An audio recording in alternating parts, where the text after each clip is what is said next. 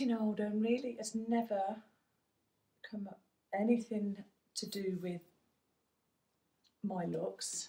It's how my body is going to take me on to the next journey when it does get to the point where I'm slowing down. And if I can keep myself active and healthy and have a happy life, I do believe that anything is possible.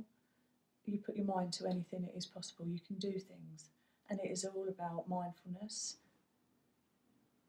not failing, not quitting, giving it a go at all times.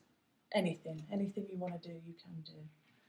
And I believe that if you keep your body and your health 100% up there, then you can live the way you want to live. And who cares about what you look like and how, as long as you're happy in your skin, you can do anything.